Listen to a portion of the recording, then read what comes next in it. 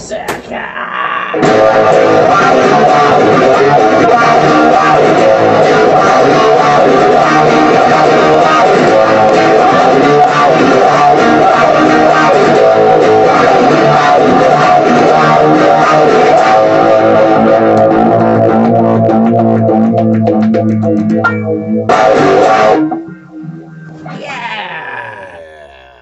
Milsurp Garage. Thank you, Beer Zerka, for the intro. Check out the Beer Zerkaridian channel for your beer reviews and endless entertainment. So here it is. It looks like a regular sized gun just sitting there on the table, but man, when you pick this thing up, does it get any smaller than that? Impossible. It would literally be unfireable. So let's talk about what we got here. We have the FN Baby Browning. All right, so in the history of what we've been talking about here, got to keep the energy up after that intro, huh, boy. So we have the Browning's 1911. We're going to work our way down in size, okay, not chronologically. The pocket hammerless, which strange enough, we've talked about these. It has a hammer. It's internal, but it has a hammer. When they say hammerless, they're talking about there isn't a hammer on the outside like so. There is it's covered. And this thing was for your pocket. So we started getting smaller. This was supposed to be for your pocket. Now this was the vest pocket. Strange enough, it doesn't mention anything about hammerless, but it does not have a hammer. This is striker fired. This was incredibly popular for both FN and Colt. This guy was originally released by FN. Let me pop over to some of my info. So yeah, FN originally produced this guy, and then Colt started making them also. I have the Colt version of it, but I think it was 1906, because this is the 1908. Okay, let me see if I have where on earth are my papers? Yeah. So this was the 1908 for Colt, but it was the 1906 or the 1907 for FN. And it was incredibly popular for John Browning. It was striker fired, 25 caliber. Again, as we move up, this was 32 caliber, and then of course 45 caliber. So we worked our way down. It's always cool to put these like in frame like that, right? But then look at the difference. Look at where we went even from here to here. We got even smaller. Now, as much as this thing is called the Baby Browning, the interesting thing that stands out about this right away is that Browning, I don't want to say he had nothing to do with it, because we're going to get into that, but it was not designed by John Browning. John Browning died in, I think it was 1926. And then in 1927 came this patent. So it was right after he died. Bang, here comes the C27. This was a Belgian patent for this gun. So who designed it? Okay. Dieudonné, wait, hold on. Dieudonné Saive. That is his name.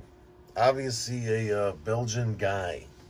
Worked for FN his entire life, this guy.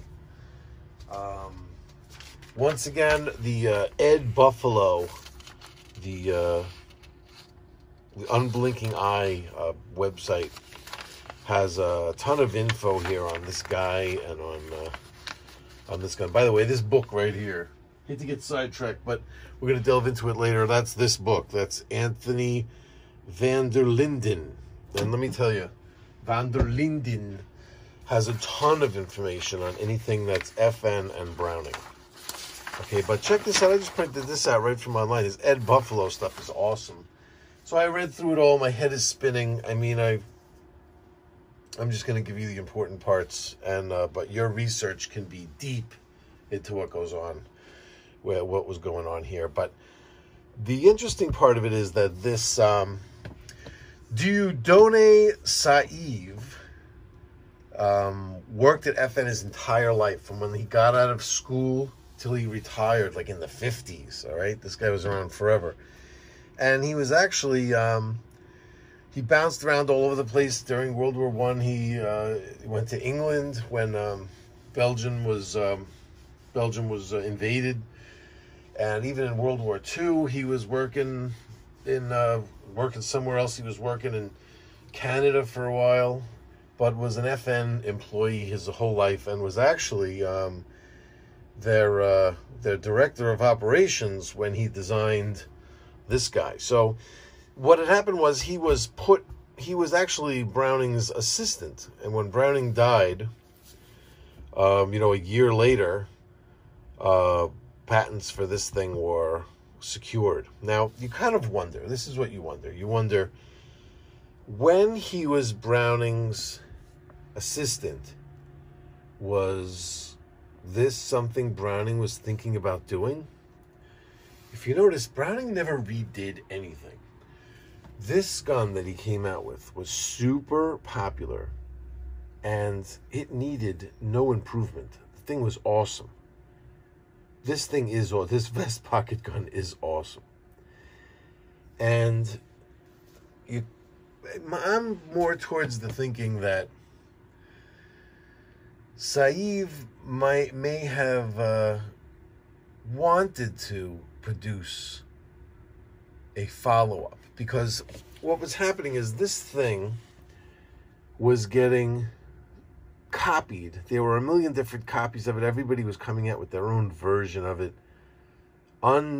unlicensed copies, and making certain little improvements here and there, but the build quality wasn't as good. But there were a lot of complaints about this grip safety and this thumb safety, because the thumb safety wasn't in a position where you could necessarily click it easily.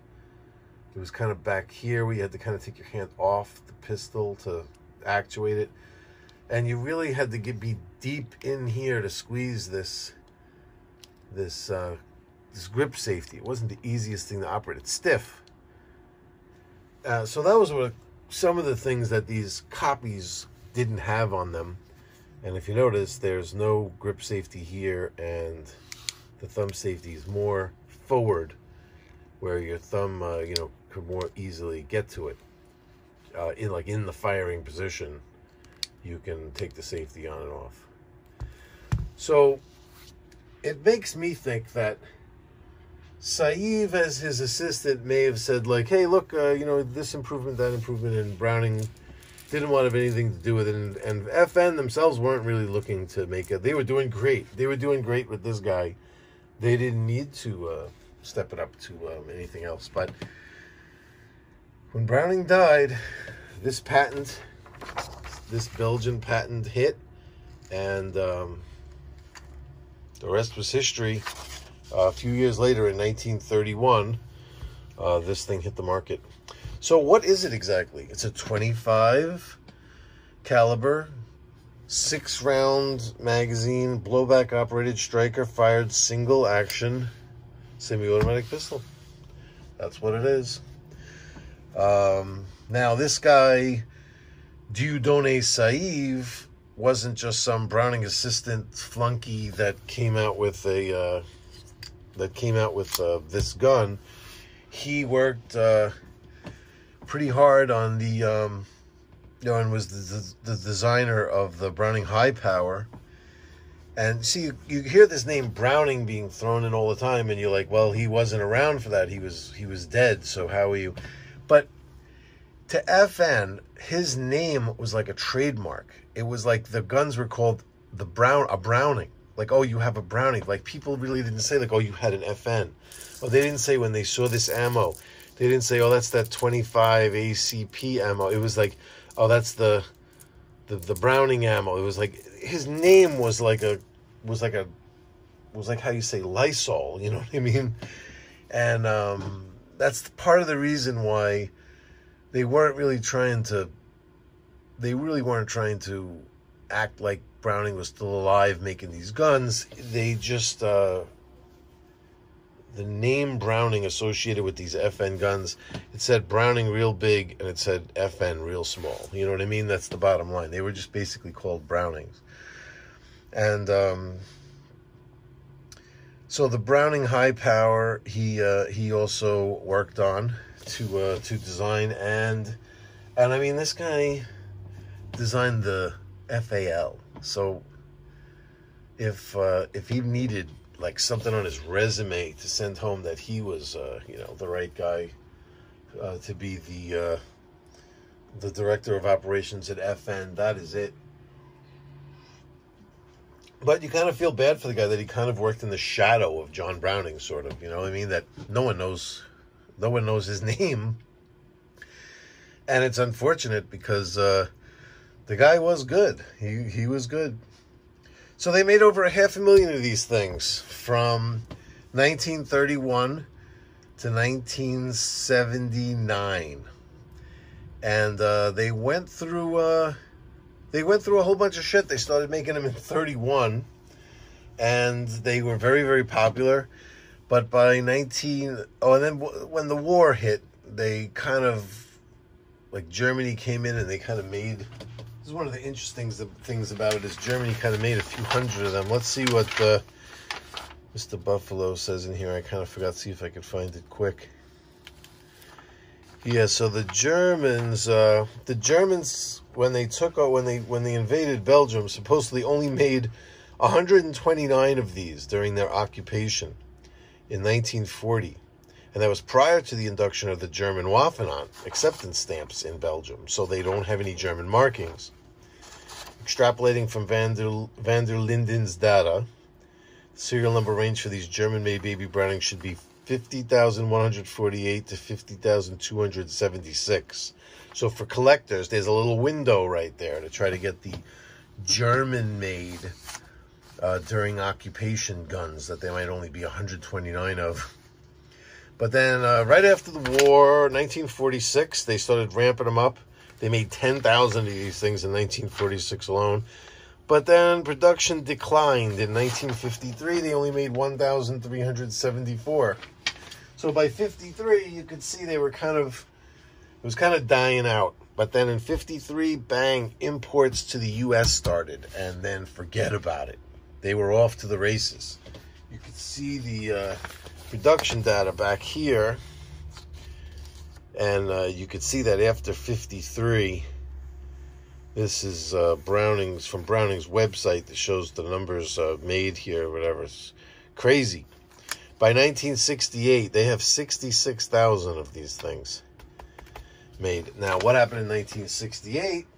In 1968, they had the good old Gun Control Act of 1968, which stopped imports of this gun. I think that Gun Control Act of 68 specifically listed a certain names of guns, kind of like how, like our laws now, they'll specifically list the AK-47 specifically. That and its variants are illegal. Not the way it operates or anything else, just that particular gun they'll pick. It's kind of like what happened in 68. It wasn't so much that all small guns, I don't know if they had a size restriction or weight restriction. I think it was a weight restriction from what I've read. It was something weird like that, but they just had a list of certain guns that were no good. And this was one of them. So this is a 68. So this was the last year that they were, importable here. And it was supposedly a high production year. And, where else are we going? That's the patent drawing right there. I think you saw that already. So the FN book. Let's check that out a little bit. I love this book. This is one of my favorites to just knock around with. Try to get the light right where we don't have a glare problem. Anthony van der Linden. And mine is signed, so there. I don't fool around when it comes to my books. No, I don't know. As far as I know, all of these are signed. So, the baby Browning. I was just going to show you some pictures. I wasn't going to like read you the whole thing, but he's got some really nice pictures in here. Look at how they start with just a billet. See that? It is nice. Look at these engraved ones. Wow. Mamma mia. Yep. Those are beautiful. Here, pre-68, post-68. The follower has that bend to it. Mine are these straight ones, so I guess they wonder what happened in 68. And then, see, this book even moves into the high power. This was after Browning had died. And Mr. Saive was busy. All right. Let's take a closer look at this guy. Where is it? It's not in frame. Let's take a closer look here. Then we'll check out our snap caps and we'll load it up. It has those really cool Belgian. It has those really cool Belgian proof marks all over it, like here in the on the barrel itself, and up front here. Belgium always had crazy acceptance stamps all over the place. And these were the grips for the American market. The grips for the Belgian market were different. Some more proof marks down here. They're all over the place. Has a, I want to say a loaded chamber indicator, but I don't think it is. I think it's just a cocking indicator. See, it's cocked now, and if I pull the trigger, it has a magazine cut off, so you have to have the magazine in there. Let's see, now I move forward. So if you feel with your thumb, it's not there anymore. But we're going to see when we load it up if it sticks out further. And there's the thumb safety there. Let's show you how... oh yeah, let's take a look at the snap caps for these. These are the 25 caliber. Yes, realistic snap caps does have 25 caliber examples. They're friggin' awesome. And these things have a cushiony firing pin area. You can see where they get hit by the firing pin right there. See that I actually use these things how they're supposed to be used. And it cushions the firing pin. They cycle realistically, and the weight of them is realistic. And no plasticky or paint pieces falling off inside of your firearms, you know. Check out the description down below, because you get 10% off with my coupon code, my checkout code, and there's no shipping charge for these things. So these things were so cheap, I bought 2 sets so I could have a bunch of them, because they're so small. I didn't want to just have a few. I wanted to have a lot. Plus, you know, with these magazines, if you have 2 magazines, you get 2 sets. You could load up 2 full magazines with them, and you know, actually drill, cycling through one and dropping that and loading another one. If you know, a backup gun, you should have a backup mag for your backup gun. Here's the, you know, here's the other mag. They did mark these things different. See, this one, it's marked on the bottom. It's interesting how they have that fold over here on these mags. It is interesting, right? And there were some of them. These are the earlier ones, had the FN logo on the side, and then the later ones had the FN logo on the bottom, but they all had the sight holes straight through so you could see how many rounds you had. But you see the followers here, both of them are these straight followers, and the later ones they bent over. So smooth this thing is, as far as like loading goes. These single stacks, there's no huge amount of spring pressure, so when you load them, they're just very, it's like very buttery loading the rounds in there. Feels nice and smooth. So that's 6. It only takes 6. to say only, but, you know, the Daytonics was only 6. So you could carry, if you carried the Daytonics and this thing is your backup, so really the Daytonics should be your backup. Which, by the way, let's compare some sizes. That's an interesting thing before we actually get into loading it up. Let's take a look at that. That sounds interesting to me. I want to see that. So the regular 1911, I always wind up saying 911. The regular 1911 next to the Daytonics, that's an interesting step down. But then if you take a look, you say, okay, it's about the same size as the pocket hammerless. So that was a really great job by Daytonics to actually be able to pull that off to get a full-size 1911 slimmed down to the size of the pocket, the pocket hammerless. And then here's the difference. Now you start to see what normally you would be thinking is a small gun here, stepping down here, and then stepping down even one more time. That's crazy.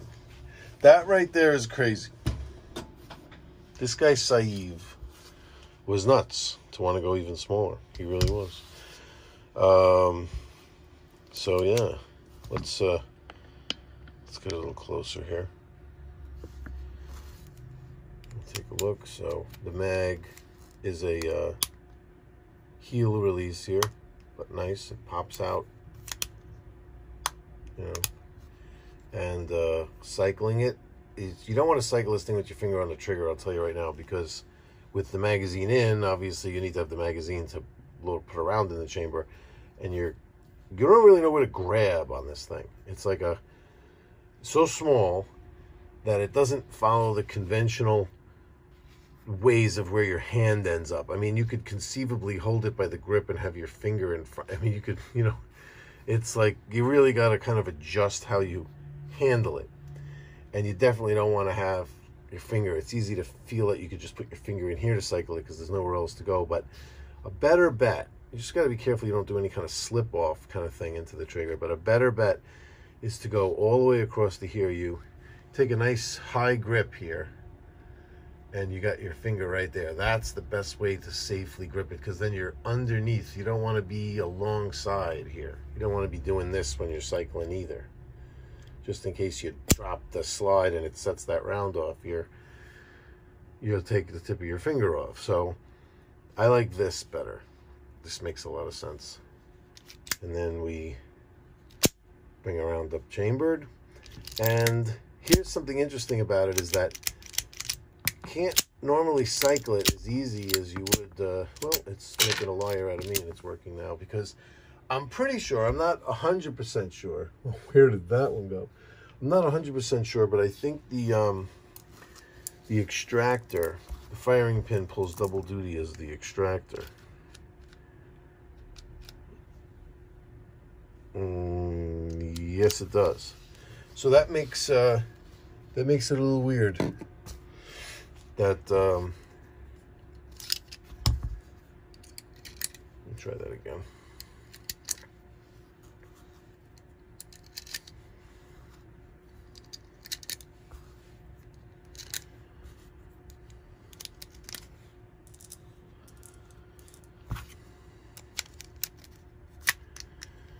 When I was first trying it, I wasn't able to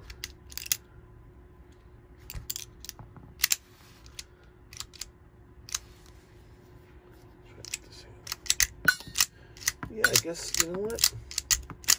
I cleaned it better, and now it's actually cycling that way. It wasn't doing that. It was hanging up, and I had to pull out the magazine. I figured it's because the firing pin is the extractor that it wasn't doing that. But now that it's, I took out the firing pin, the striker from the channel and everything like that, and now it's actually functioning that way. So you can cycle the rounds through it. Interesting, and it felt nice and smooth.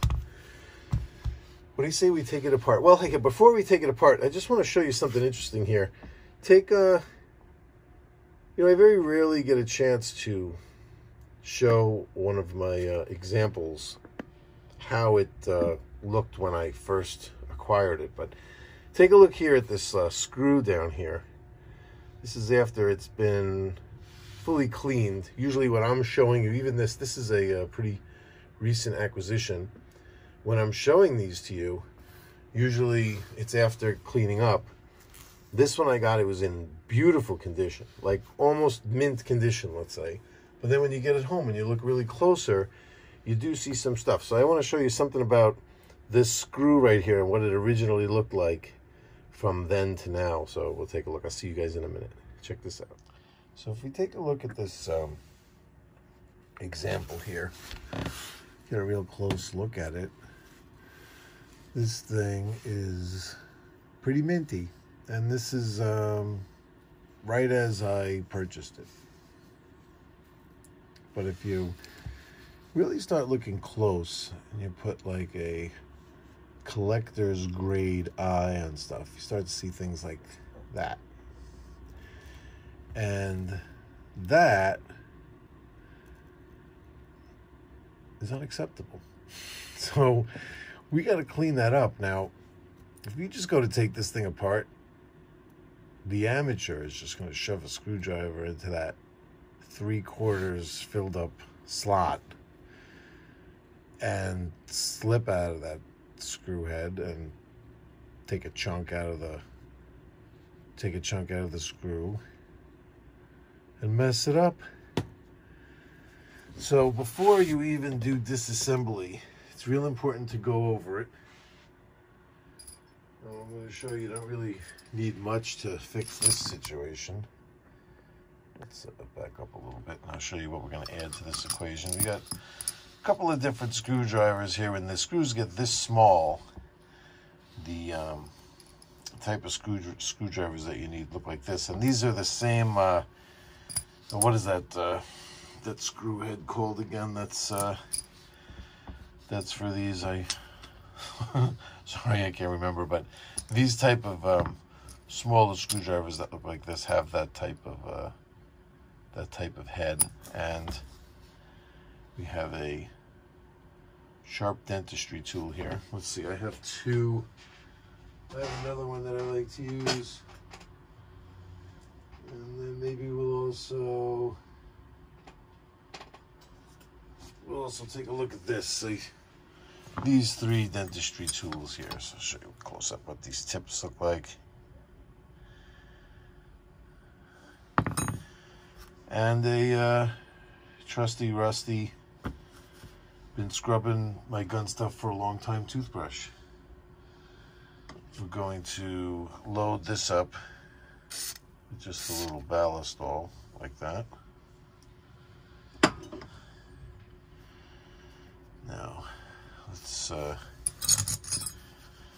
zoom back in. I'll show you how we work with this guy here now. I want to try to not shroud what I'm actually doing. I gotta get my jeweler's loop. All right. Yeah, it's always good if you can't see too good. It's always good to definitely have something to help you on the vision side of things. So now, first thing that we want to do here is just see if this will go to the bottom of this screw slot here, and it doesn't really. Let's try this one. Maybe this is sharper. Nope. See, I'm getting stuck in the screw slot here. I could feel it, so that's not sharp enough. So then we'll try something more like this. All right, let's see how this feels. Oh yeah, that's good. I'm getting right down to the bottom of that slot now. That's what I'm talking about right there. Still hanging up just a touch, like on the corners. That's a thin screw. And then we want to get rid of as much as we scraped out of there. Maybe just lube it up a little bit so we could loosen up the particles.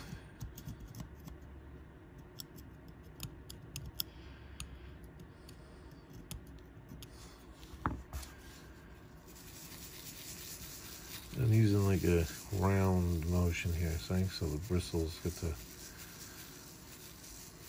go into every possible angle.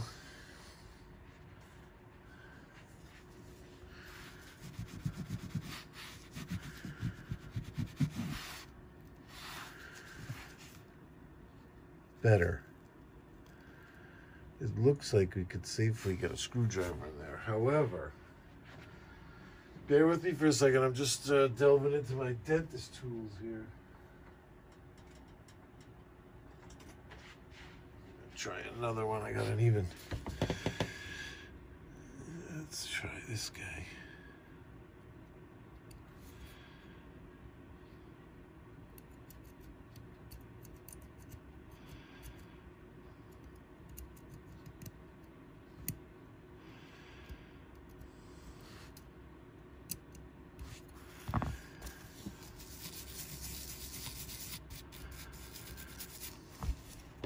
Now this way,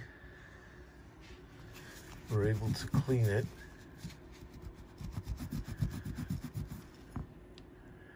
And make it more safely removable. Now let's get, see these two screwdrivers, one is larger than the other. It's the smaller one right here that I think is the correct screwdriver for this. So now we're gonna feel, oh yeah, that feels good. Man, this thing is tight. See, there's definitely some rust on the threads here, because that felt a little, I was gonna do it sideways, but I'm gonna have to shroud you. I'm sorry, I'm gonna have to push straight down because I'm gonna need to get a lot of bite on this here. Yeah, got him, broke it free like that. This way it never would have happened, but I had to push down real hard, so sorry I had to block you, but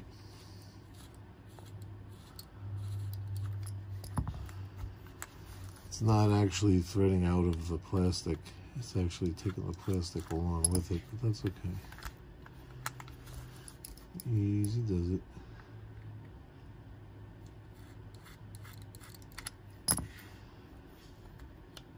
That's gotta be it. What's going on here?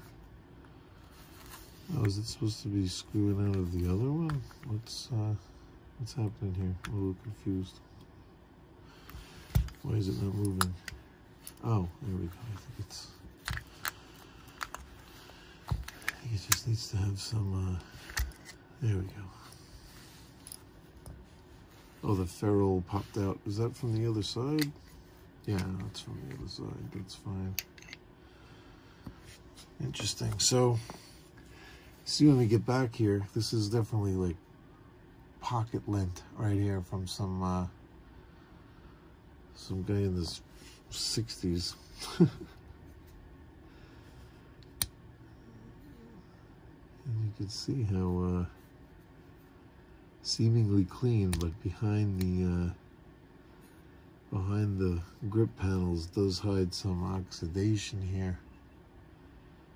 And some areas that are needing to be cleaned. But it feels nice when you clean them and you get all the way inside these areas, and then you put it back together and you know that it's that clean even behind the panels.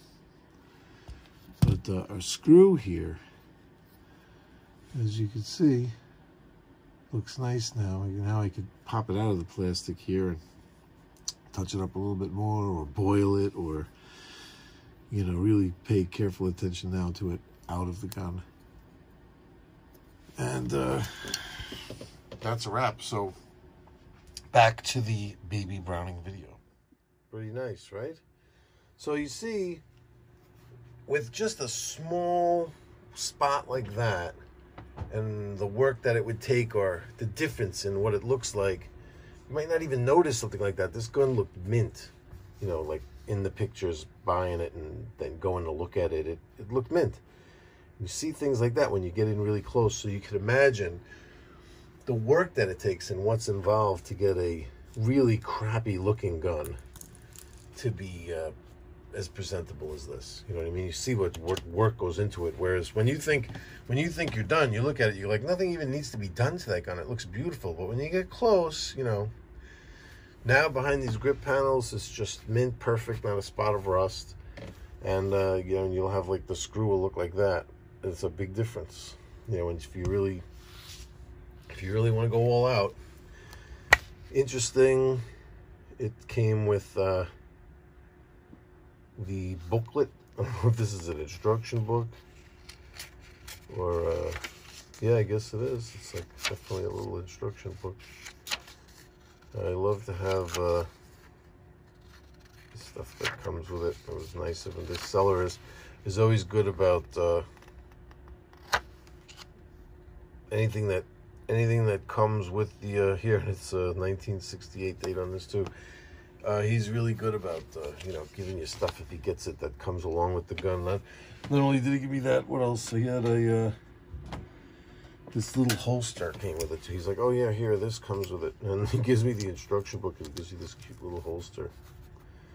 Which is cool because, you know, it snaps and it holds it. It kind of, this one kind of bangs around in it a little bit. But it'll hold it. It's so light, it'll hold it. But what's nice about this holster is, I didn't even try this yet, but I'm assuming this will work. Oh, interestingly, you actually... Now you know that this thing is small, because I could actually say, nah, the holster for it is too big for the vest pocket pistol, because it is. The vest pocket pistol does not fit in there. Let's try to say any of the others. The Bayard, maybe? Mr. Bay, no, not even close. The Bayard is like, I'm a 380. I'm not going in there. The, ooh, maybe the, what do you call it? The 418. Looks like it'll just make it. 418 makes it nice. So it's a 418 / baby Browning holster. So yeah, look, you got the whole crew together over here. The boys are all here. These pocket guns are awesome. They're addictive. They really are. And they're super fun to take to the range. Could you imagine, you could take like one gun case, you open it up and you take all of these out. And these are all, and look at the difference in, it's 25, 25, 25, 380. That's the thing that that made the Bayard sick, was that this thing is at 380. Anyway, I digress. Where are we going? Let's take it apart. Let's take it apart. Okay, what do we do to take it apart? Got to get this right. I don't want to get yelled at in the comments. So, you put the safety on, and you can lock the slide. Excuse me for a second. All right, so we had to cut the video, so I know what you're thinking. I messed up taking it apart, and I had to restart the video. And that's not what happened. The people that know me on this channel know I will fumble with it for an hour before I will restart the video.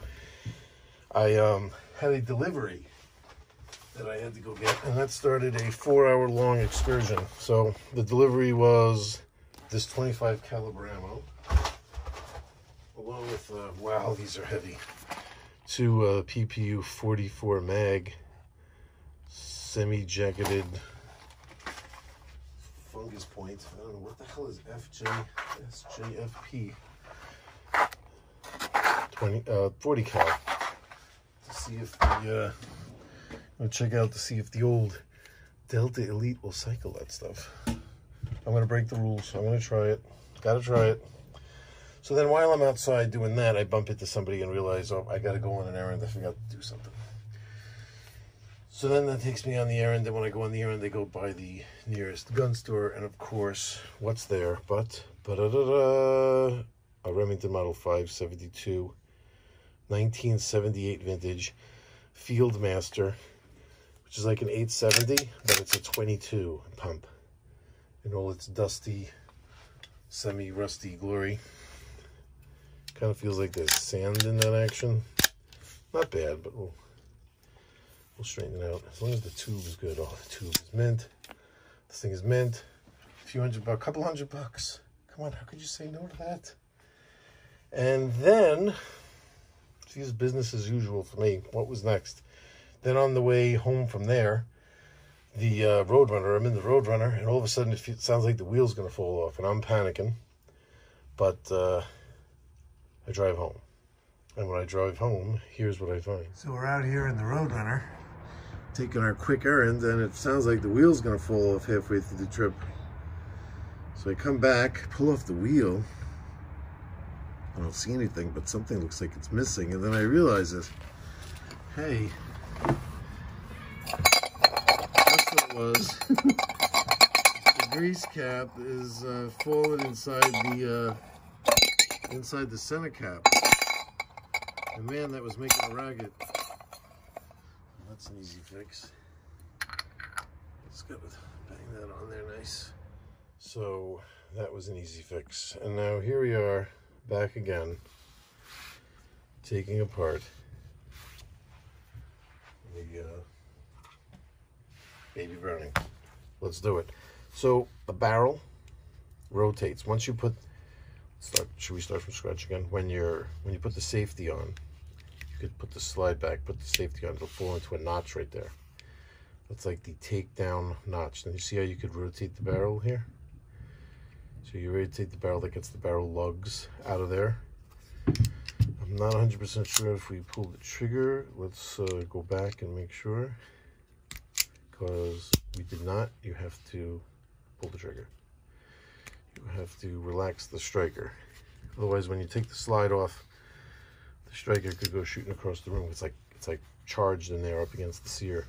So we turn the barrel, and then we take this off, and the whole slide will just come off. So this is pretty cool. We got our like recoil spring in here. It's like a dual recoil spring, a spring and a spring, which we're seeing more and more. Strange. Here's the lugs that the barrel go in. Let's pull the barrel out of here for you. This is the lugs that the barrel sit in. This was the only thing that was retained from the Colt 1906 or 7 or 8. The Colt 1908, sorry, it would be the FN 6 or 7. And then the rest of it was, what was it? Where did I put the paperwork? The rest of the gun was supposedly designed after the Walther Model 9. So you see, that's something that I'm going to have to delve into now. Apparently this guy kind of borrowed heavily from the Walther Model 9. And in here we have the striker. Here's the indicator that pops out the back there. We forgot to check to see if it's just a cocking indicator or a... Here's the striker. Fits in there nice and snug, huh? There it is. So there's the firing pin, technically, or striker. Rides in a channel here with that keyway. I don't want to check to see if this sticks out the same amount, whether it's, because maybe when a round is chambered. Nah, I don't think. Well, this isn't all the way forward. I think this is supposed to sit all the way forward. There we go, like that. And then maybe when a round is chambered, it pushes that back. Not just that it's charged. No, I think it's just that it's charged. I don't think it sticks out any further, because I think then that's up against the sear and that's it. I don't think the round in there pushes it back any further. But let's back up a little bit, sorry. Yeah, so that's most of the disassembly. It's just it's a simple design, ain't it? So now the easiest way to do this is put the barrel in here first and rotate it into its little hiding position there,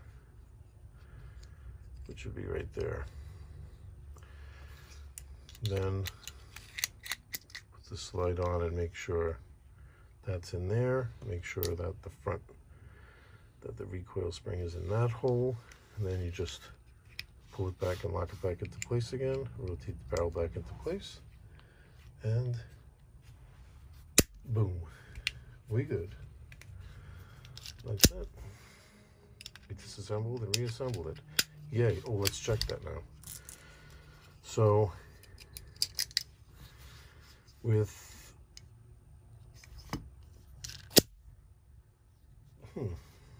Nothing. I got nothing with it just charged. Then with a round inside, then I feel it. I feel it, sorry. I feel it sticking out there with a round in there. Now without that round, it's still there. Now it moved forward. Now it's back again. Why wasn't it there before when I cycled the action? Oh, because I pulled the trigger with the magazine out, so I don't think it actually dropped. Who knows? Let's see. Magazine in. Drops forward. Cycle it. It sticks out just as far whether there's a round in there or not. It doesn't know from a round. It just knows that it's charged. So it's not a loaded chamber indicator. It's a charged striker indicator, basically. So that's that, ladies and gentlemen. That is the baby Browning. If I forgot anything, I will be sure to hate myself. Don't forget about the realistic snap caps here.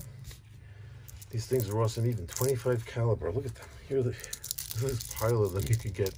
This really wasn't a lot of money. I mean, I don't want to quote because I don't have it up on the screen, but it's like in the teens or something, a pack of 7 of these. There's 13, 15, something like that. No shipping. Then you get 10% off with my coupon code. Forget about it. How could you say no?